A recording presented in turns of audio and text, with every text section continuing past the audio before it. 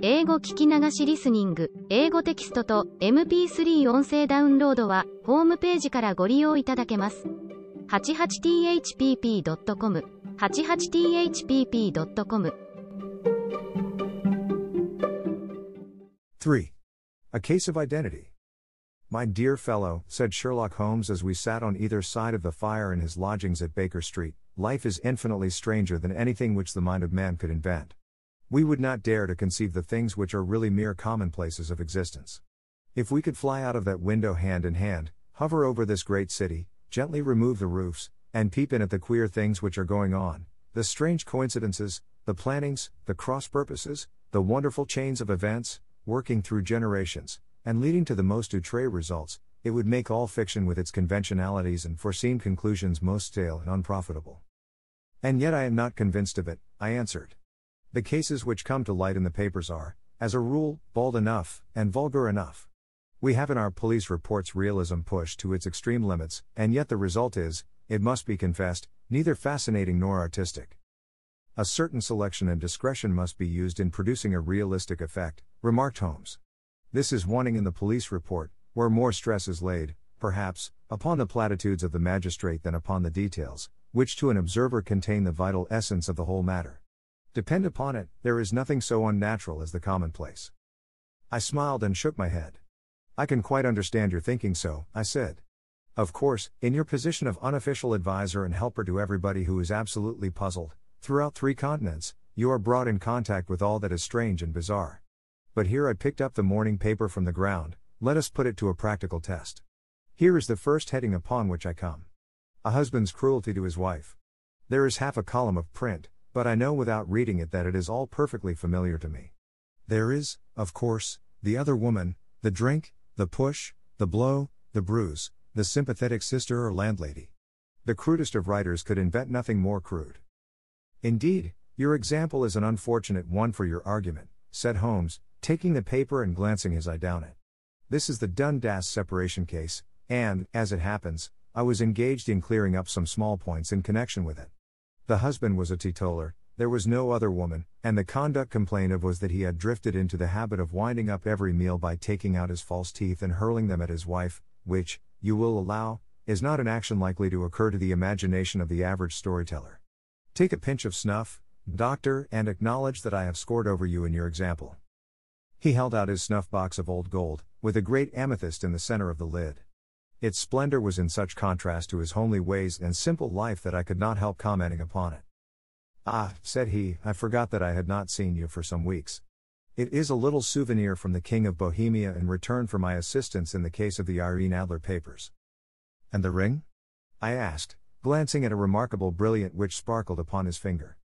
It was from the reigning family of Holland, though the matter in which I served them was of such delicacy that I cannot confide it even to you, who have been good enough to chronicle 1 or 2 of my little problems. And have you any on hand just now? I asked with interest. Some 10 or 12, but none which present any feature of interest. They are important, you understand, without being interesting. Indeed, I have found that it is usually in unimportant matters that there is a field for the observation, and for the quick analysis of cause and effect which gives the charm to an investigation. The larger crimes are apt to be the simpler, for the bigger the crime the more obvious, as a rule, is the motive. In these cases, save for one rather intricate matter which has been referred to me from Marseille, there is nothing which presents any features of interest. It is possible, however, that I may have something better before very many minutes are over, for this is one of my clients, or I am much mistaken. He had risen from his chair and was standing between the parted blinds gazing down into the dull neutral-tinted London street. Looking over his shoulder, I saw that on the pavement opposite there stood a large woman with a heavy fur bow around her neck, and a large curling red feather in a broad-brimmed hat which was tilted in a coquettish Duchess of Devonshire fashion over her ear.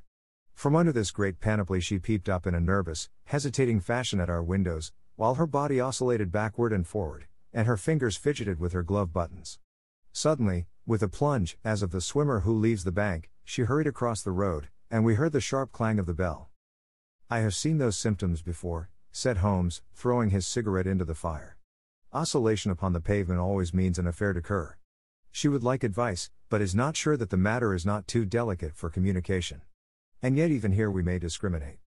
When a woman has been seriously wronged by a man, she no longer oscillates, and the usual symptom is a broken bell wire. Here we may take it that there is a love matter, but that the maiden is not so much angry as perplexed, or grieved. But here she comes in person to resolve our doubts. As he spoke, there was a tap at the door, and the boy in buttons entered to announce Miss Mary Sutherland, while the lady herself loomed behind his small black figure like a full-sailed merchantman behind a tiny pilot boat. Sherlock Holmes welcomed her with the easy courtesy for which he was remarkable, and, having closed the door and bowed her into an armchair, he looked her over in the minute and yet abstracted fashion which was peculiar to him. "Do you not find," he said, "that with your short-sight it is a little trying to do so much typewriting?" "I did at first," she answered, "but now I know where the letters are without looking." Then, suddenly realizing the full purport of his words, she gave a violent start and looked up, with fear and astonishment upon her broad, good-humored face. "You've heard about me, Mr. Holmes," she cried, "else how could you know all that?" "Never mind," said Holmes, laughing, "it is my business to know things. Perhaps I have trained myself to see what others overlook. If not, why should you come to consult me?" "I came to you, sir, because I heard of you from Mrs. Etheridge, whose husband you found so easy when the police and everyone had given him up for dead. Oh, Mr. Holmes, I wish you would do as much for me. I'm not rich, but still I have 100 a year in my own right, besides the little that I make by the machine, and I would give it all to know what has become of Mr. Hosmer Angel." "Why did you come away to consult me in such a hurry?" asked Sherlock Holmes, with his fingertips together and his eyes to the ceiling. Again a startled look came over the somewhat vacuous face of Miss Mary Sutherland. "Yes, I did bang out of the house," she said, "for it made me angry to see the easy way in which Mr. Windibank, that is, my father, took it all. He would not go to the police, and he would not go to you, and so at last, as he would do nothing and kept on saying that there was no harm done, it made me mad, and I just on with my things and came right away to you." "Your father?" said Holmes. "Your stepfather, surely, since the name is different." "Yes, my stepfather. I call him father, though it sounds funny, too, for he is only 5 years and 2 months older than myself." "And your mother is alive?" "Oh, yes, mother is alive and well. I wasn't best pleased, Mr. Holmes, when she married again so soon after father's death, and a man who was nearly 15 years younger than herself.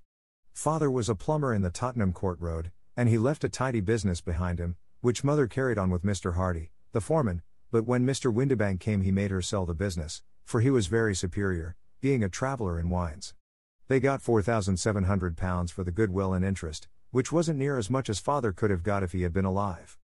I had expected to see Sherlock Holmes impatient under this rambling and inconsequential narrative, but, on the contrary, he had listened with the greatest concentration of attention.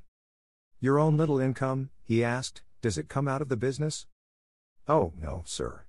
It is quite separate and was left me by my Uncle Ned in Auckland. It is in New Zealand stock, paying 4.5%. £2,500 was the amount, but I can only touch the interest." "You interest me extremely," said Holmes. "And since you draw so large a sum as 100 a year, with what you earn into the bargain, you no doubt travel a little and indulge yourself in every way. I believe that a single lady can get on very nicely upon an income of about £60. I could do with much less than that, Mr. Holmes, but you understand that as long as I live at home I don't wish to be a burden to them, and so they have the use of the money just while I am staying with them. Of course, that is only just for the time. Mr. Windibank draws my interest every quarter and pays it over to mother, and I find that I can do pretty well with what I earn at typewriting. It brings me twopence a sheet, and I can often do from 15 to 20 sheets in a day." "You have made your position very clear to me," said Holmes. "This is my friend, Dr. Watson, before whom you can speak as freely as before myself. Kindly tell us now all about your connection with Mr. Hosmer Angel." A flush stole over Miss Sutherland's face, and she picked nervously at the fringe of her jacket. "I met him first at the gasfitters' ball," she said. "They used to send father tickets when he was alive, and then afterwards they remembered us, and sent them to mother. Mr. Windibank did not wish us to go. He never did wish us to go anywhere. He would get quite mad if I wanted so much as to join a Sunday school treat. But this time I was set on going, and I would go, for what right had he to prevent? He said the folk were not fit for us to know, when all father's friends were to be there. And he said that I had nothing fit to wear, when I had my purple plush that I had never so much as taken out of the drawer. At last, when nothing else would do, he went off to France upon the business of the firm, but we went, mother and I, with Mr. Hardy, who used to be our foreman, and it was there I met Mr. Hosmer Angel." "I suppose," said Holmes, that when Mr. Windibank came back from France he was very annoyed at your having gone to the ball. Oh, well, he was very good about it. He laughed, I remembered, and shrugged his shoulders, and said there was no use denying anything to a woman, for she would have her way. I see. Then at the gasfitters' ball you met, as I understand, a gentleman called Mr. Hosmer Angel. Yes, sir. I met him that night, and he called next day to ask if we had got home all safe, and after that we met him, that is to say, Mr. Holmes, I met him twice for walks, but after that father came back again, and Mr. Hosmer Angel could not come to the house any more. No? Well, you know father didn't like anything of the sort. He wouldn't have any visitors if he could help it, and he used to say that a woman should be happy in her own family circle. But then, as I used to say to mother, a woman wants her own circle to begin with, and I had not got mine yet. But how about Mr. Hosmer Angel? Did he make no attempt to see you? Well, father was going off to France again in a week, and Hosmer wrote and said that it would be safer and better not to see each other until he had gone. We could write in the meantime, and he used to write every day. I took the letters in the morning, so there was no need for father to know. Were you engaged to the gentleman at this time? Oh, yes, Mr. Holmes. We were engaged after the first walk that we took. Hosmer, Mr. Angel, was a cashier in an office in Leadenhall Street, and... What office? That's the worst of it, Mr. Holmes, I don't know. Where did he live, then? He slept on the premises. And you don't know his address? No, except that it was Leadenhall Street. Where did you address your letters, then? To the Leadenhall Street post office, to be left till called for. He said that if they were sent to the office he would be chaffed by all the other clerks about having letters from a lady, so I offered to typewrite them like he did his, but he wouldn't have that, for he said that when I wrote them they seemed to come from me, but when they were typewritten he always felt that the machine had come between us. That will just show you how fond he was of me, Mr. Holmes, and the little things that he would think of. It was most suggestive, said Holmes. It has long been an axiom of mine that the little things are infinitely the most important. Can you remember any other little things about Mr. Hosmer Angel? He was a very shy man, Mr. Holmes. He would rather walk with me in the evening than in the daylight, for he said that he hated to be conspicuous. Very retiring and gentlemanly he was. Even his voice was gentle. He'd had the quinsy and swollen glands when he was young, he told me, and it had left him with a weak throat, and a hesitating, whispering fashion of speech. He was always well dressed, very neat and plain, but his eyes were weak, just as mine are, and he wore tinted glasses against the glare. Well, and what happened when Mr. Windibank, your stepfather, returned to France? Mr. Hosmer Angel came to the house again and proposed that we should marry before father came back. He was in dreadful earnest and made me swear, with my hands on the testament, that whatever happened I would always be true to him. Mother said he was quite right to make me swear, and that it was a sign of his passion. Mother was all in his favor from the first and was even fonder of him than I was. Then, when they talked of marrying within the week, I began to ask about father, but they both said never to mind about father, but just to tell him afterwards, and mother said she would make it all right with him. I didn't quite like that, Mr. Holmes. It seemed funny that I should ask his leave, as he was only a few years older than me, but I didn't want to do anything on the sly, so I wrote to father at Bordeaux, where the company has its French offices, but the letter came back to me on the very morning of the wedding. It missed him, then? Yes, sir, for he had started to England just before it arrived. That was unfortunate. Your wedding was arranged, then, for the Friday. Was it to be in church? Yes, sir, but very quietly. It was to be at St. Saviour's, near King's Cross, and we were to have breakfast afterwards at the St. Pancras Hotel. Hosmer came for us in a hansom, but as there were two of us he put us both into it and stepped himself into a four-wheeler, which happened to be the only other cab in the street. We got to the church first, and when the four-wheeler drove up we waited for him to step out, but he never did, and when the cabman got down from the box and looked there was no one there. The cabman said that he could not imagine what had become of him, for he had seen him get in with his own eyes. That was last Friday, Mr. Holmes, and I have never seen or heard anything since then to throw any light upon what became of him. It seems to me that you have been very shamefully treated, said Holmes. Oh, no, sir. He was too good and kind to leave me so. Why, all the morning he was saying to me that, whatever happened, I was to be true, and that even if something quite unforeseen occurred to separate us, I was always to remember that I was pledged to him, and that he would claim his pledge sooner or later. It seemed strange talk for a wedding morning, but what has happened since gives a meaning to it. Most certainly it does. Your own opinion is, then, that some unforeseen catastrophe has occurred to him? Yes, sir. I believe that he foresaw some danger, or else he would not have talked so. And then I think that what he foresaw happened. But you have no notion as to what it could have been? None. One more question. How did your mother take the matter? She was angry, and said that I was never to speak of the matter again. And your father? Did you tell him? Yes, and he seemed to think, with me, that something had happened, and that I should hear of Hosmer again. As he said, what interest could anyone have in bringing me to the doors of the church, and then leaving me? Now, if he had borrowed my money, or if he had married me and got my money settled on him, there might be some reason, but Hosmer was very independent about money and never would look at a shilling of mine. And yet, what could have happened?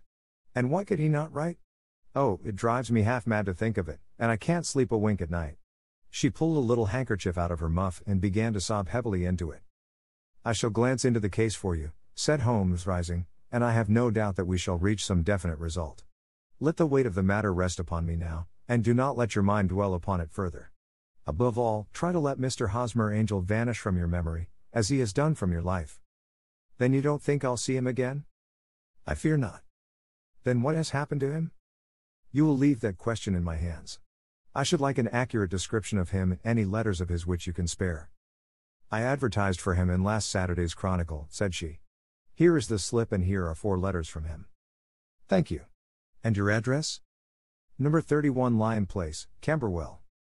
Mr. Angel's address you never had, I understand. Where is your father's place of business?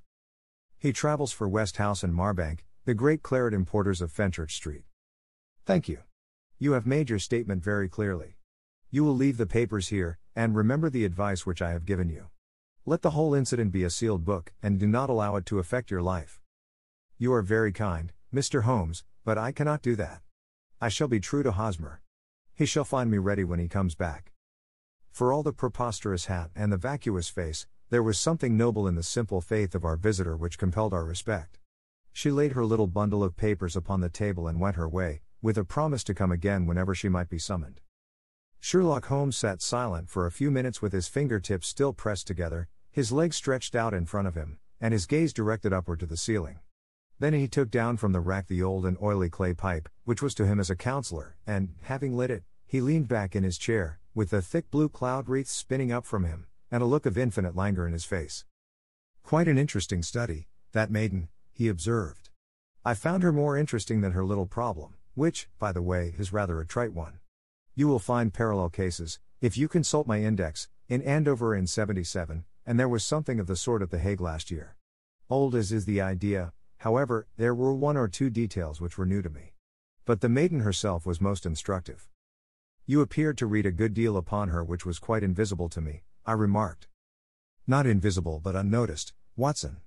You did not know where to look, and so you missed all that was important. I can never bring you to realize the importance of sleeves, the suggestiveness of thumbnails, or the great issues that may hang from a bootlace.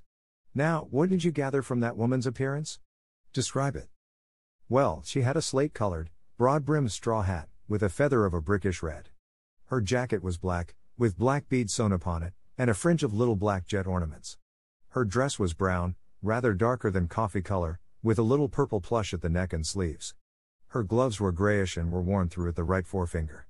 Her boots I didn't observe.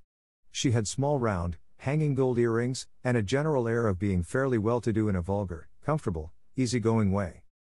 Sherlock Holmes clapped his hands softly together and chuckled. "'Pon my word, Watson, you are coming along wonderfully. You have really done very well indeed. It is true that you have missed everything of importance, but you have hit upon the method, and you have a quick eye for color. Never trust to general impressions, my boy, but concentrate yourself upon details. My first glance is always at a woman's sleeve.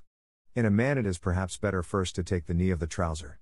As you observe, this woman had plush upon her sleeves, which is a most useful material for showing traces. The double line a little above the wrist, where the typewriter presses against the table, was beautifully defined. The sewing machine, of the hand type, leaves a similar mark, but only on the left arm, and on the side of it farthest from the thumb, instead of being right across the broadest part, as this was.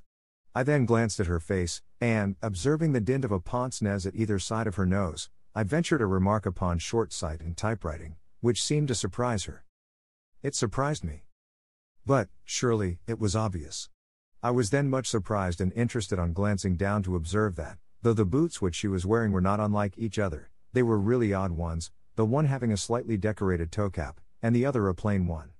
One was buttoned only in the 2 lower buttons out of 5, and the other at the 1st, 3rd, and 5th.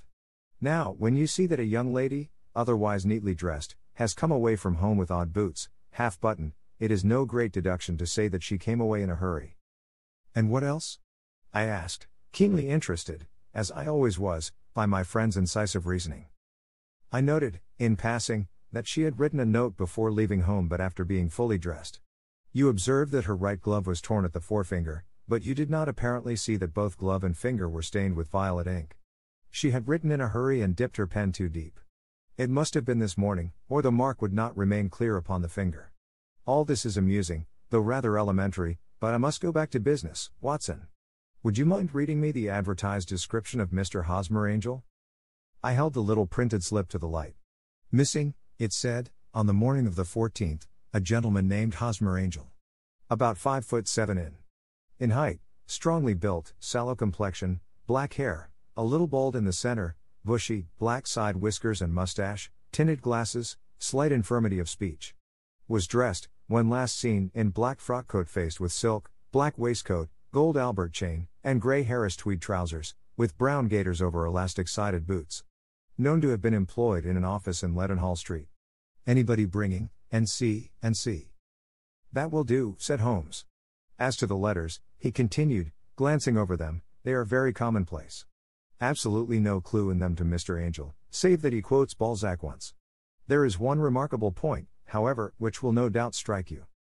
They are typewritten, I remarked. Not only that, but the signature is typewritten. Look at the neat little Hosmer Angel at the bottom. There is a date, you see, but no superscription except Leadenhall Street, which is rather vague. The point about the signature is very suggestive, in fact, we may call it conclusive. Of what? My dear fellow, is it possible you do not see how strongly it bears upon the case? I cannot say that I do unless it were that he wished to be able to deny his signature if an action for breach of promise were instituted. No, that was not the point. However, I shall write 2 letters, which should settle the matter. One is to a firm in the city, the other is to the young lady's stepfather, Mr. Windibank, asking him whether he could meet us here at 6 o'clock tomorrow evening. It is just as well that we should do business with the male relatives. And now, Doctor, we can do nothing until the answers to those letters come, so we may put our little problem upon the shelf for the interim. I had so many reasons to believe in my friend's subtle powers of reasoning and an extraordinary energy in action that I felt that he must have some solid grounds for the assured and easy demeanor with which he treated the singular mystery which he had been called upon to fathom. Once only had I known him to fail, in the case of the King of Bohemia and of the Irene Adler photograph, but when I looked back to the weird business of the sign of 4, and the extraordinary circumstances connected with the study in scarlet, I felt that it would be a strange tangle indeed which he could not unravel. I left him then, still puffing at his black clay pipe, with the conviction that when I came again on the next evening I would find that he held in his hands all the clues which would lead up to the identity of the disappearing bridegroom of Miss Mary Sutherland. A professional case of great gravity was engaging my own attention at the time, and the whole of next day I was busy at the bedside of the sufferer. It was not until close upon 6 o'clock that I found myself free and was able to spring into a hansom and drive to Baker Street, half afraid that I might be too late to assist at the denouement of the little mystery. I found Sherlock Holmes alone, however, half asleep, with his long, thin form curled up in the recesses of his armchair. A formidable array of bottles and test tubes, with the pungent cleanly smell of hydrochloric acid, told me that he had spent his day in the chemical work which was so dear to him. Well, have you solved it? I asked as I entered. Yes. It was the bisulfate of baryta. No, the mystery, I cried. Oh, that. I thought of the salt that I have been working upon. There was never any mystery in the matter, though, as I said yesterday, some of the details are of interest. The only drawback is that there is no law, I fear, that can touch the scoundrel. Who was he, then, and what was his object in deserting Miss Sutherland? The question was hardly out of my mouth, and Holmes had not yet opened his lips to reply, when we heard a heavy footfall in the passage and a tap at the door. This is the girl's stepfather, Mr. James Windibank, said Holmes. He has written to me to say that he would be here at 6. Come in. The man who entered was a sturdy, middle-sized fellow, some 30 years of age, clean-shaven, and sallow-skinned, with a bland, insinuating manner, and a pair of wonderfully sharp and penetrating gray eyes. He shot a questioning glance at each of us, placed his shiny top hat upon the sideboard, and with a slight bow sidled down into the nearest chair. "Good evening, Mr. James Windibank," said Holmes. "I think that this typewritten letter is from you, in which you made an appointment with me for 6 o'clock. "Yes, sir. I am afraid that I am a little late, but I am not quite my own master, you know. I am sorry that Miss Sutherland has troubled you about this little matter, for I think it is far better not to wash linen of the sort in public. It was quite against my wishes that she came, but she is a very excitable, impulsive girl, as you may have noticed, and she is not easily controlled when she has made up her mind on a point. Of course, I did not mind you so much, as you are not connected with the official police, but it is not pleasant to have a family misfortune like this noised abroad. Besides, it is a useless expense, for how could you possibly find this Hosmer angel?" "On the contrary," said Holmes quietly, "I have every reason to believe that I will succeed in discovering Mr. Hosmer Angel." Mr. Windibank gave a violent start and dropped his gloves. "I am delighted to hear it," he said. "It is a curious thing," remarked Holmes, "that a typewriter has really quite as much individuality as a man's handwriting. Unless they are quite new, though two of them write exactly alike. Some letters get more worn than others, and some were only on one side. Now, you remark in this note of yours, Mr. Windibank, that in every case there is some little slurring over of the E, and a slight defect in the tail of the R. There are 14 other characteristics, but those are the more obvious. We do all our correspondence with this machine at the office, and no doubt it is a little worn," our visitor answered, glancing keenly at Holmes with his bright little eyes. "And now I will show you what is really a very interesting study, Mr. Windibank," Holmes continued. "I think of writing another little monograph some of these days on the typewriter and its relation to crime. It is a subject to which I have devoted some little attention. I have here 4 letters which purport to come from the missing man. They are all typewritten. In each case, not only are the E's slurred and the R's tailless, but you will observe, if you care to use my magnifying lens, that the 14 other characteristics to which I have alluded are there as well." Mr. Windibank sprang out of his chair and picked up his hat. "I cannot waste time over this sort of fantastic talk, Mr. Holmes," he said. "If you can catch the man, catch him, and let me know when you have done it." "Certainly," said Holmes, stepping over and turning the key in the door. "I let you know, then, that I have caught him." "What? Where?" shouted Mr. Windibank, turning white to his lips and glancing about him like a rat in a trap. "Oh, it won't do, really it won't," said Holmes suavely. "There is no possible getting out of it, Mr. Windibank. It is quite too transparent, and it was a very bad compliment when you said that it was impossible for me to solve so simple a question. That's right. Sit down and let us talk it over." Our visitor collapsed into a chair, with a ghastly face and a glitter of moisture on his brow. It's not actionable," he stammered. "I am very much afraid that it is not. But between ourselves, Windibank, it was as cruel and selfish and heartless a trick in a petty way as ever came before me. Now, let me just run over the course of events, and you will contradict me if I go wrong." The man sat huddled up in his chair, with his head sunk upon his breast, like one who is utterly crushed. Holmes stuck his feet up on the corner of the mantelpiece and, leaning back with his hands in his pockets, began talking, rather to himself, as it seemed, than to us. "The man married a woman very much older than himself for her money," said he, "and he enjoyed the use of the money of the daughter as long as she lived with them. It was a considerable sum for people in their position, and the loss of it would have made a serious difference. It was worth an effort to preserve it. The daughter was of a good, amiable disposition, but affectionate and warm-hearted in her ways, so that it was evident that with her fair personal advantages, and her little income, she would not be allowed to remain single long. Now her marriage would mean, of course, the loss of 100 a year, so what does her stepfather do to prevent it? He takes the obvious course of keeping her at home and forbidding her to seek the company of people of her own age. But soon he found that that would not answer forever. She became restive, insisted upon her rights, and finally announced her positive intention of going to a certain ball. What does her clever stepfather do then? He conceives an idea more creditable to his head than to his heart. With the connivance and assistance of his wife he disguised himself, covered those keen eyes with tinted glasses, masked the face with a mustache and a pair of bushy whiskers, sunk that clear voice into an insinuating whisper, and doubly secure on account of the girl's short sight, he appears as Mr. Hosmer Angel, and keeps off other lovers by making love himself. It was only a joke at first, groaned our visitor. We never thought that she would have been so carried away. Very likely not. However that may be, the young lady was very decidedly carried away, and, having quite made up her mind that her stepfather was in France, the suspicion of treachery never for an instant entered her mind. She was flattered by the gentleman's attentions, and the effect was increased by the loudly expressed admiration of her mother. Then Mr. Angel began to call, for it was obvious that the matter should be pushed as far as it would go if a real effect were to be produced.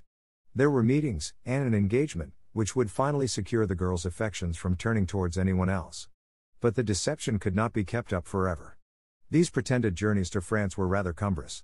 The thing to do was clearly to bring the business to an end in such a dramatic manner that it would leave a permanent impression upon the young lady's mind and prevent her from looking upon any other suitor for some time to come. Hence those vows of fidelity exacted upon a testament, and hence also the allusions to a possibility of something happening on the very morning of the wedding. James Windibank wished Miss Sutherland to be so bound to Hosmer Angel, and so uncertain as to his fate, that for 10 years to come, at any rate, she would not listen to another man. As far as the church door he brought her, and then, as he could go no farther, he conveniently vanished away by the old trick of stepping in at one door of a four-wheeler and out at the other. I think that was the chain of events, Mr. Windibank. Our visitor had recovered something of his assurance while Holmes had been talking, and he rose from his chair now with a cold sneer upon his pale face. "It may be so, or it may not, Mr. Holmes," said he, "but if you are so very sharp you ought to be sharp enough to know that it is you who are breaking the law now, and not me. I have done nothing actionable from the first, but as long as you keep that door locked you lay yourself open to an action for assault and illegal constraint. The law cannot, as you say, touch you," said Holmes, unlocking and throwing open the door, "yet there never was a man who deserved punishment more. If the young lady has a brother or a friend, he ought to lay a whip across your shoulders. By Jove," he continued, flushing up at the sight of the bitter sneer upon the man's face, "it is not part of my duties to my client, but here's a hunting crop handy, and I think I shall just treat myself to." He took 2 swift steps to the whip, but before he could grasp it there was a wild clatter of steps upon the stairs, the heavy hall door banged, and from the window we could see Mr. James Windibank running at the top of his speed down the road. "There's a cold-blooded scoundrel," said Holmes, laughing, as he threw himself down into his chair once more. "That fellow will rise from crime to crime until he does something very bad, and ends on a gallows. The case has, in some respects, been not entirely devoid of interest." "I cannot now entirely see all the steps of your reasoning," I remarked. "Well, of course it was obvious from the first that this Mr. Hosmer Angel must have some strong object for his curious conduct, and it was equally clear that the only man who really profited by the incident, as far as we could see, was the stepfather.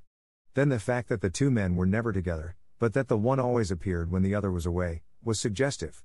So were the tinted spectacles and the curious voice, which both hinted at a disguise, as did the bushy whiskers. My suspicions were all confirmed by his peculiar action in typewriting his signature, which, of course, inferred that his handwriting was so familiar to her that she would recognize even the smallest sample of it. You see, all these isolated facts, together with many minor ones, all pointed in the same direction. And how did you verify them? Having once spotted my man, it was easy to get corroboration. I knew the firm for which this man worked. Having taken the printed description, I eliminated everything from it which could be the result of a disguise, the whiskers, the glasses, the voice, and I sent it to the firm, with a request that they would inform me whether it answered to the description of any of their travelers. I had already noticed the peculiarities of the typewriter, and I wrote to the man himself at his business address asking him if he would come here. As I expected, his reply was typewritten and revealed the same trivial but characteristic defects. The same post brought me a letter from Westhouse and Marbank, of Fenchurch Street, to say that the description tallied in every respect with that of their employé, James Windibank. Voilà tout. And Miss Sutherland? If I tell her she will not believe me. You may remember the old Persian saying, "There is danger for him who taketh the tiger cub, and danger also for whoso snatches a delusion from a woman." There is as much sense in Hafiz as in Horace, and as much knowledge of the world.